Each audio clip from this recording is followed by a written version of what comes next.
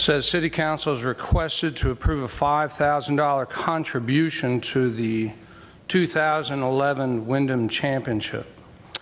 The funds will be used for the purchase of banners to be displayed throughout the city. Did you notice they didn't say that when they moved to vote on the agenda item?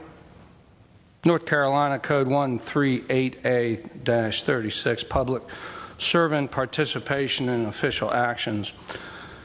No public servant authorized to perform an official action requiring the exercise of discretion shall participate in an official action by the employing entity. If the public servant may incur a reasonably foreseeable financial benefit, which financial benefit would impair the public servant's independence of judgment, or from which it could reasonably be inferred that the financial benefit would influence the public servant's participation in the official action.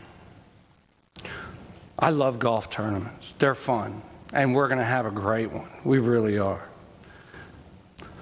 The problem with this situation is it's about a let's call it a freebie fest for a lot of folks who live in Greensboro who get free tickets and enjoy hospitality tents and enjoy really a really great time.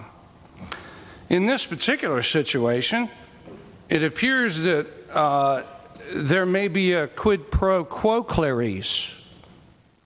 A public servant shall take appropriate steps to remove himself or herself to the extent necessary to protect the public interest from any proceeding in which the public servant's impartiality might reasonably be questioned due to the public servant's familiar personal or financial relationship with the participant in the proceeding.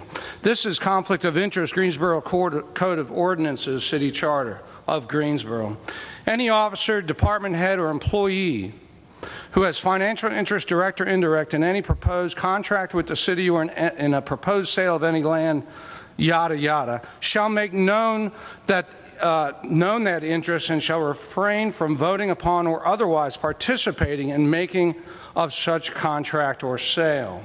That means that anyone who votes to give money to an entity in which they will personally, financially benefit, as in free stuff, needs to disclose it before they vote, and if it is material, they should not be able to vote on the agenda item. And then now we have a situation where you're voting on something that you may very well financially benefit from in the form of complementary fundraising opportunities.